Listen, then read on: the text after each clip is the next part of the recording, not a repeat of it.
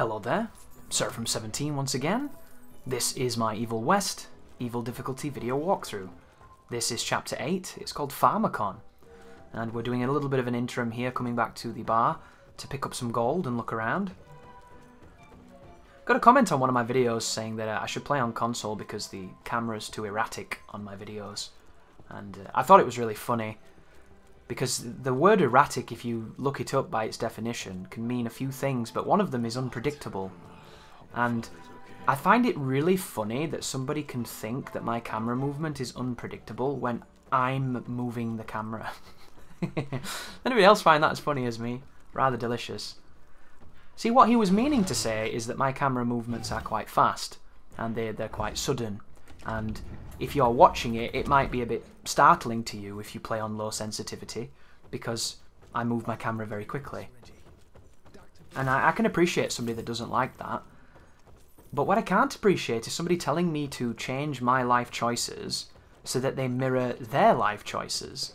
That to me just sounds entitled and pretty dickish.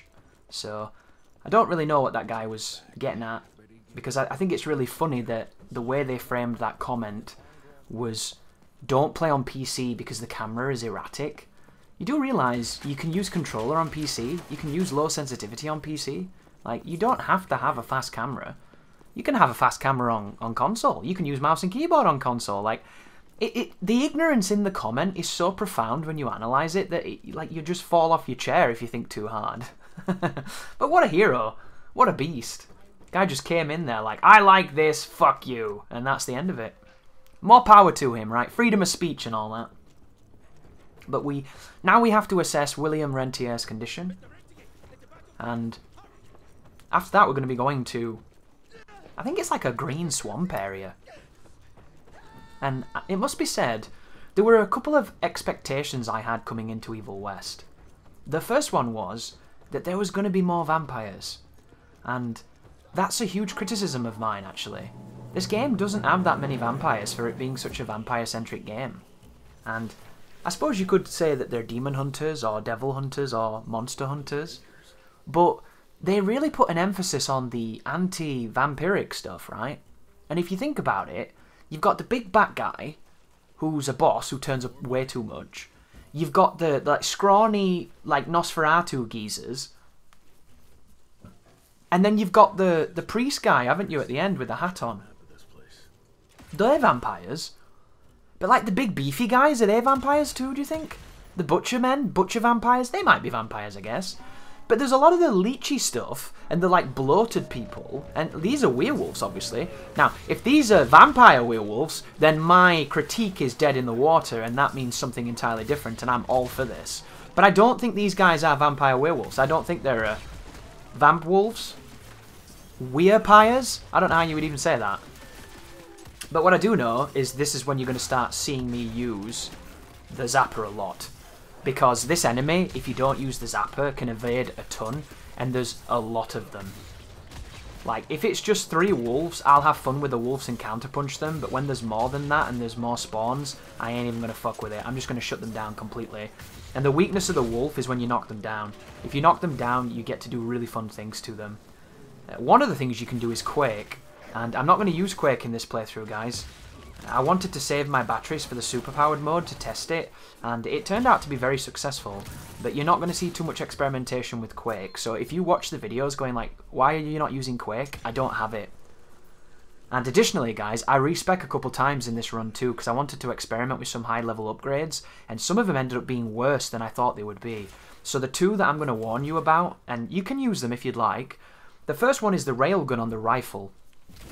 The rifle railgun turns the rifle into a charge weapon now, but it changes the timing of the shooting. It makes the shooting feel a little bit more delayed, and I'm so autistic I don't like it. So I had to remove it as soon as I bought it. I didn't like it at all. Also, it takes an eternity to charge, and you can only fire it when you get a full charge. So if you roll, you lose the charge, and it's just pointless.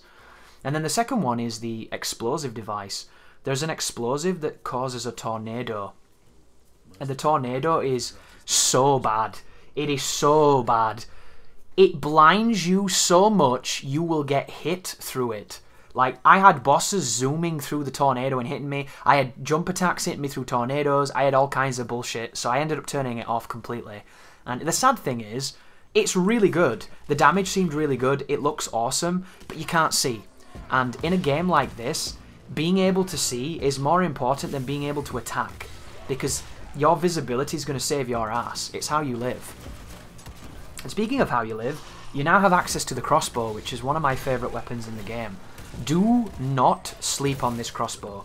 I saw reviewers saying that there's no reason to swap between the guns because they didn't see a point. I'm telling you right now, guys, there's a real good point. So, your rifle is good. It's really good, it's really precise, it's kind of slow. If you shoot all your rounds in your rifle, you need to reload it and wait for that cooldown. But if you swap to the crossbow, you have a full clip of crossbow to do the same thing your rifle was doing, but it does it quicker. You now can swap between two different guns to always capitalise on weak points and capitalise on damage. And that's not mentioning when you upgrade the crossbow to get the double bolts, and when you get the electricity on it, this thing is capable of doing more damage than your punch combos on bosses. And I wish I didn't say that, because I wish that wasn't true, but Evilwest giveth and Evilwest taketh away. I shit you not, the final boss, guys, takes more damage from a barrage from that crossbow than it does if you do perfectly timed full hit strings on them. I don't know why it works like that, and I think that that's awful, but that's the game we're playing, and you have to respect the game, right? Speaking of respecting the game, this is another one of those fights where understanding the game is going to be really useful, and just then is one of my favourite things because it makes me think of God Hand. So when you do a cannonball, guys, you get a weird iframe, and sometimes you'll get hit, and sometimes you'll trade, and sometimes it won't work, but sometimes it will. The more you play, the more you'll get a feeling for that. When you do a cannonball at the right timing, you can go through ground shock waves, you can go through jump attacks, you can go through a lot of things, and it feels awesome. However, when it doesn't work, it feels awful.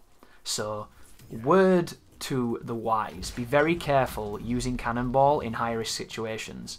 I love doing it though. It makes me think of doing the follow-up to the aerial attack in God Hand.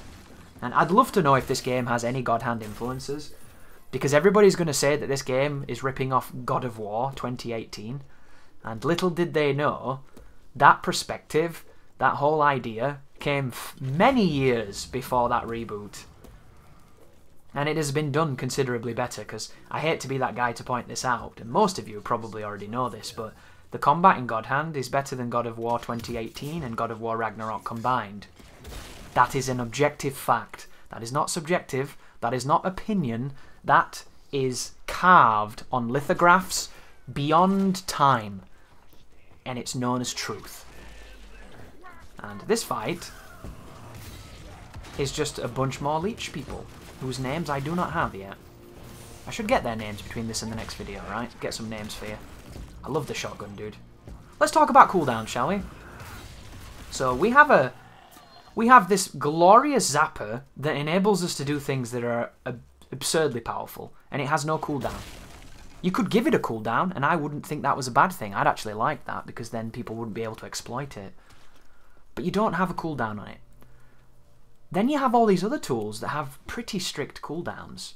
So your shotgun has a cooldown, your dynamite has a cooldown, your Gatling gun has a cooldown, your flamethrower has a cooldown, your crippling rod has a cooldown.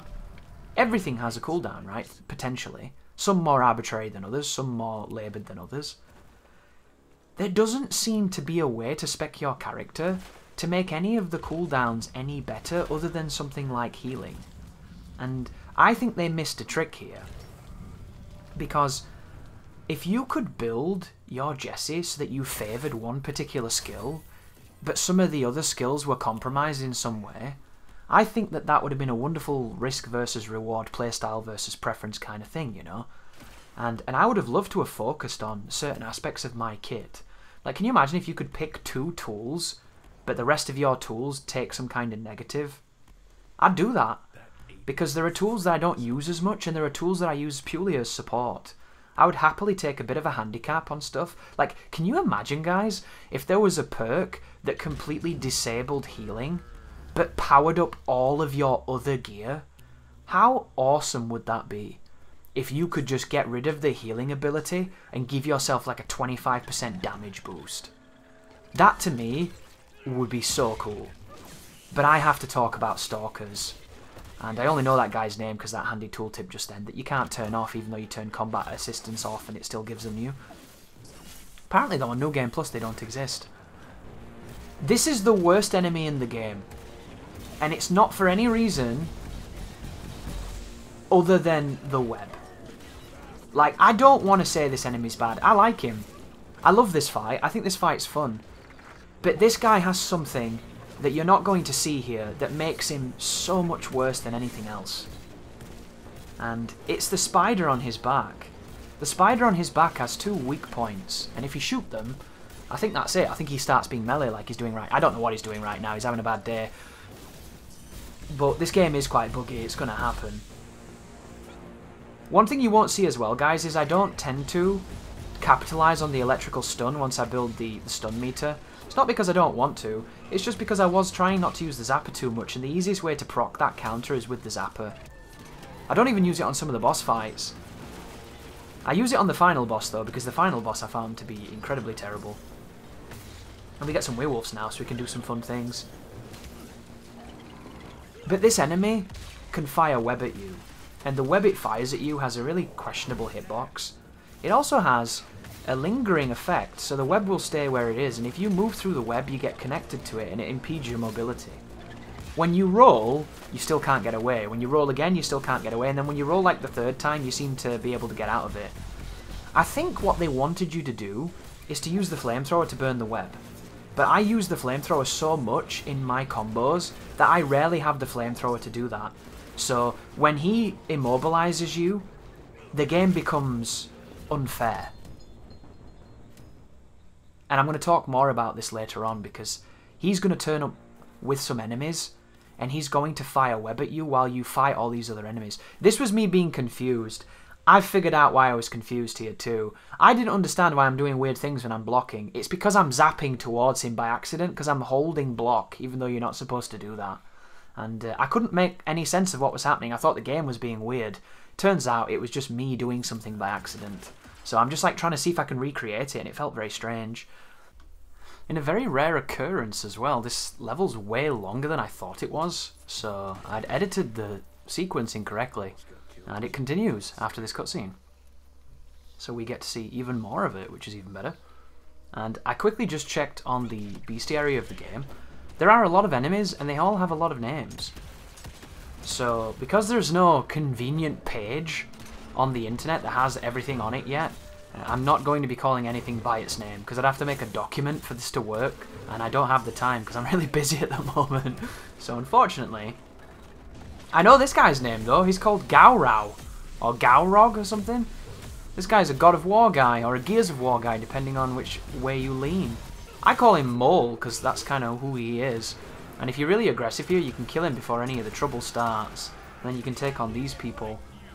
But it was kind of interesting to find out that, for instance, the bat vampire that appears too much, he is called a highborn. He's like the highest born vampire. He's the highest sangue sugabog, or whatever they call these monsters in this game. And these guys are called infected, and then they have subnames. So one of them is the Infected Proteus, which is a really cool name. A lot of cool names in this, actually. Interesting, too. It shows as well who are the familiars and who are the monsters and who are the vampires. And some of the things that I thought were vampires aren't even vampires, they're something else, which is quite cool. But it's worth looking at. And additionally, if you go into the lore, guys, you find the mission select that I said wasn't in the game. And a friend of mine thought wasn't in the game as well, who even reviewed the game and critiqued it for not having a mission select because they've hidden it in the lore, which is very strange. But it's a good time to be wrong because at least we have mission select now. And if I'd known, when I softlocked my game, I would have been able to restart the mission. I just never found it. It's one of those things I would have never looked in lore for mission select. It's just not something I would have thought to do. Like, I haven't even been picking lore up on this run because it's a walkthrough, you know? That's a tab that would have remained unchecked. But alas, here we are. And this level is going to be introducing a new gimmick, which is the idea of these stone platforms on the ground, which if you step on them for too long, they start to hurt you. And that's one of the areas of this level where I take some damage. because I didn't try to navigate it where I never took damage from the floor, because I was just trying to get, you know, to where I wanted to be. But if you look there, apparently the Maya has toxic fumes, and these areas have been designed in such a way that you can navigate them without worrying too much. But for instance here, going to get that gold without taking a hit, I don't really know if you can do that, because it doesn't seem like there's another way there. And if you want to do no damage on this level, you just don't pick that gold up. It's not the end of the world. If you've got all the upgrades, you don't need bloody gold. But I took a hit just then, and that's technically damage. So the rest of this video is just gravy, baby, just no healing. And this is the level that introduces a mechanic where we have to find some rope. And I think I mentioned this earlier on. This is one of the gimmicky moments in the game that I don't like as much, because you can't do it out of sequence. So you can't go and grab the rope, which I think is really silly. Like, what? This is another one. Like, how do you get this without getting hit? Somebody probably knows how to do that, but I don't. And I've got no real interest, because no damage should be the fights. It shouldn't be the fucking exploration, you know? What are we, no-hit runners in Dark Souls trying to get famous on AGDQ streams? No, we're not those people. Those people can keep doing that and doing cool things because people love that. We're doing something else. But I do like that they gave you an environmental hazard, in as much as this level is easily the longest level in the game. But it's the longest level in the game because it seems to have the most navigation. And that stuff right there, when you shoot the debris to make a raft, I think that's great. I would have liked to see more of that. I also quite like those where you have to destroy the glamours, and it involves shooting things. Like, this game is at its best, in my opinion, when you are shooting things. I think that's where it does its best work. It's just, unfortunately, they had a bit of a penchant for pushing minecarts, and it ended up biting them in the arse on some of the reviews, because people have been literally saying that walking with your son in God of War while nothing is happening is more interesting than pushing a minecart, and I disagree, dude. One review even said that the platforming in Shadow Warrior 3 was better because at least it had you doing something. And I couldn't disagree more, because the platforming in Shadow Warrior 3 was so automated and so brain dead, it made fucking Assassin's Creed look like high execution Celeste level, you know, interaction. That's the rope that we're going to need, by the way, but you can't pick it up. And I don't understand why anybody wants to do something that's so brain dead. Like, you know these moments where you climb up this chain? This is just a way to link two pieces of geometry together, and I don't really judge it too harshly because it's just the way the game is made. It's simple, it does its job. It's equivalent of a door in a Resident Evil back in the day. That's all it is.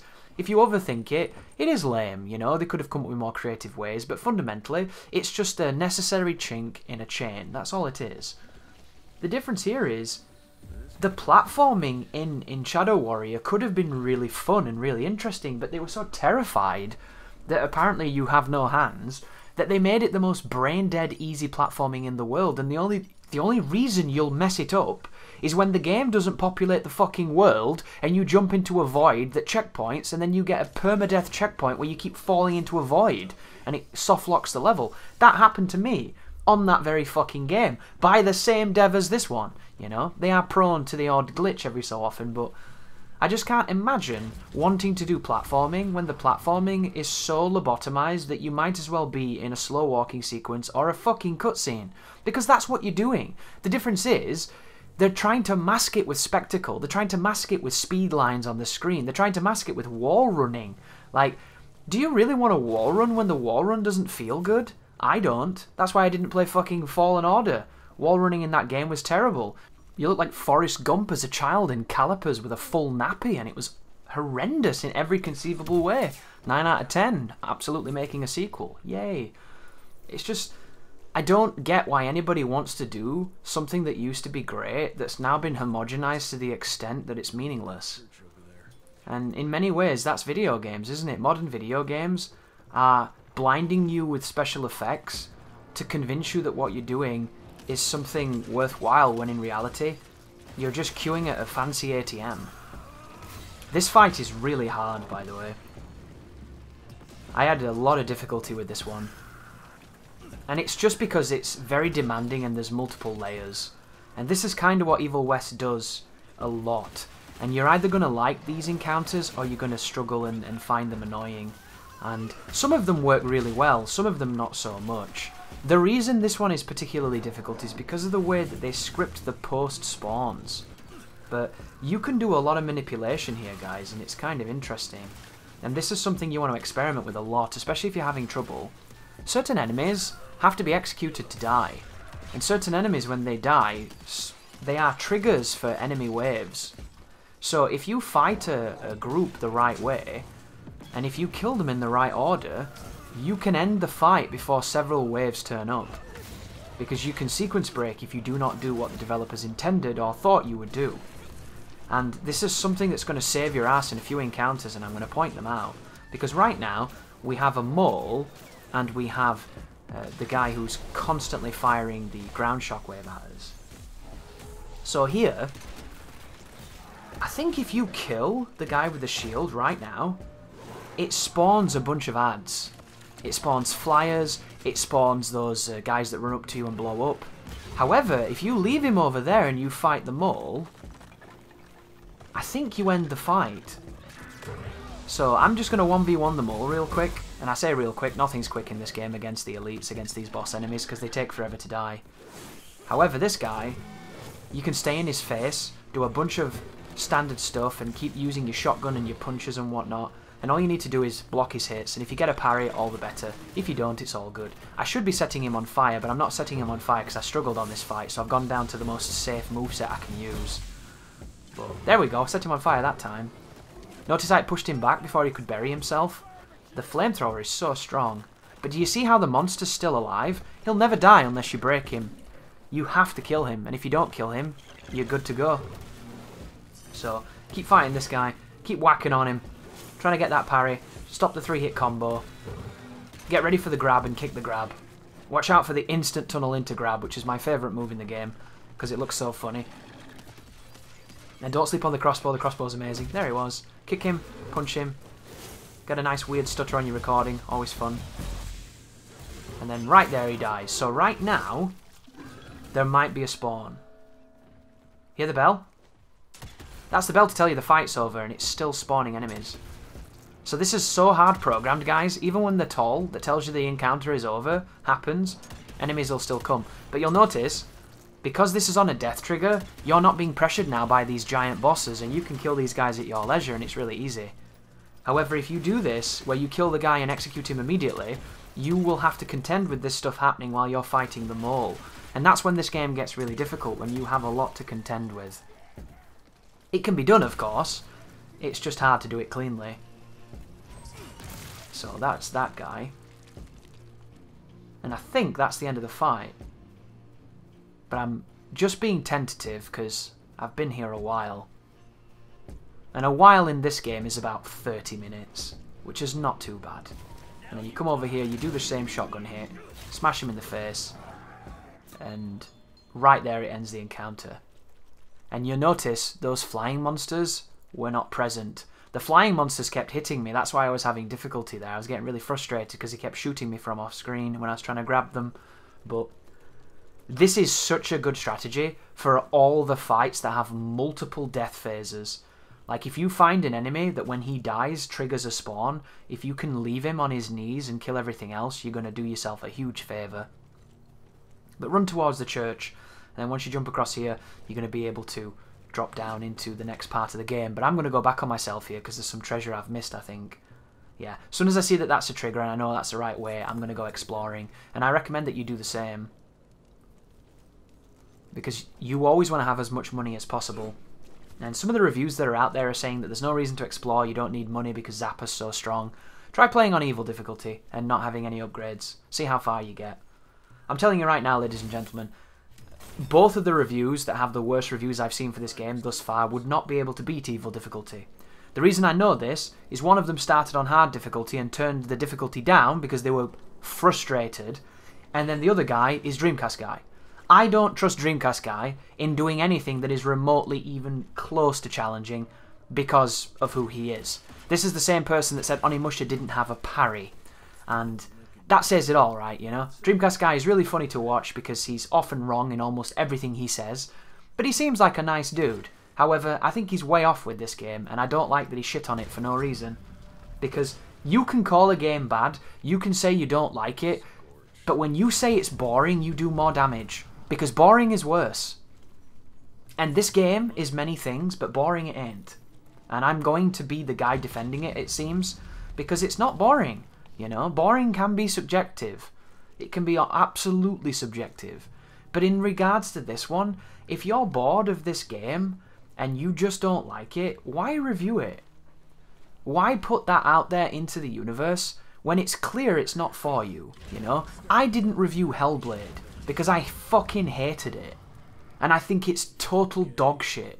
But I don't want to ruin that game for other people that like it, because it's not fair. So I didn't do that. And I said it's shit in this video because this is my video, fuck you, you know? But like, I don't see the point in going out of your way to bang on something. And I love banging on things. It's my goddamn career right now, talking shit on the internet. It's what I do. But it just seems like it's such a needless thing. And especially when I like it, you know? Why would you bang on something I like? I'm really important, and you should never bang on things I like, because Jesus is my friend, and I'll get his dad to bully you.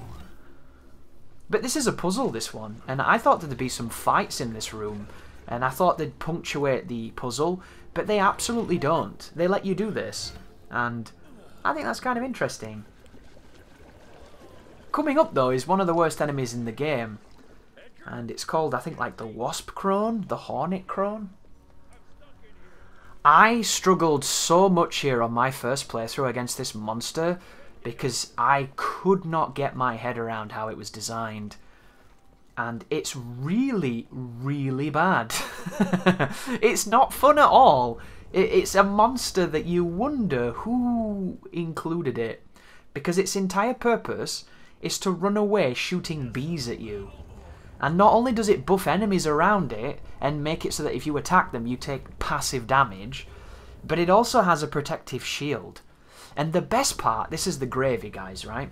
When you finally circumvent what the game wants you to do and you weaken this monster so you can actually attack it, it's really tanky too. And again, this is where I think flying really fall down. This monster is fucking annoying. It's designed to be annoying. But when you stun it, it should die. I don't get that, me. I don't understand why this crappy flying, like wizened old bug creature can be just as durable as these giant fat monsters filled with like cushion. It just doesn't make sense. And it doesn't feel satisfying. And you'll be happy to know, guys, I know how to one-cycle this bitch. And I found this strategy because I hate this enemy. And I thought, if I hate this enemy, and I have the patience to fight grads for 20 hours, then there's going to be people out there that hate this enemy just as much as me, and they don't have that patience. So instead, if you come here, guys, with a crippling rod, and the full superpower, all 4 batteries, or 3 batteries technically, you can kill this monster without fighting it. And I recommend every time this bastard turns up, you do this. Because if you don't, you're chasing him around shooting eggs while he fires bees at you, and it's really awkward. And I did that. I didn't know about this strategy on my first playthrough. I suffered every fight against this creature, legitimately shooting his eggs and counter-poking him and doing it like 4 cycles. It might be the worst thing I've ever done in my entire life, you know? It's worse than festival toilets. It's that bad.